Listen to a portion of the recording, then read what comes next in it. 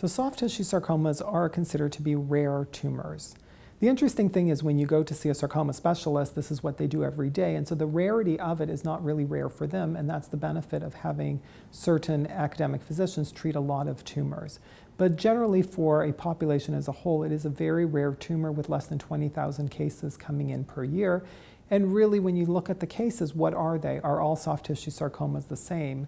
Well, obviously not. There is a great number of histologies. They're really a heterogeneous group of tumors, and that's what makes it challenging to treat. It makes it interesting to treat, and it also makes it very challenging when you're trying to derive what is the best treatment options for patients, knowing that each histology is going to behave a little differently.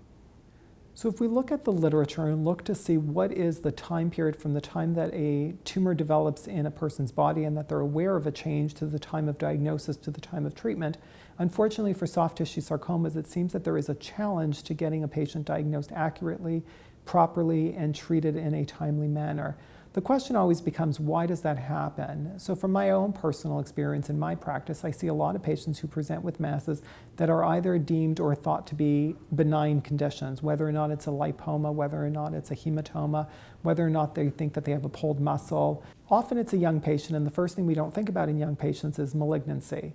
And so this becomes very difficult. So I see a number of patients who get referred to physical therapy, whether it's acupuncture, whether or not they're sent on antibiotics, whether or not they're just told to watch it. And so I do think it becomes difficult because it's an unexpected diagnosis. Once you do have a diagnosis, though, it is very important to pursue the right place. You want to make sure that the pathology is correct, you want to make sure the diagnosis is correct, and you want to make sure the workup and treatment options are correct. So I'm often asked what the unmet needs are in soft tissue sarcoma, and I think there are actually quite a lot. First, I think you have to realize we're not talking about one disease. The parallel word to sarcoma is actually carcinoma. And so when you really get into this, you realize we study somewhere between 50 and 100 separate diseases that all have independent biology.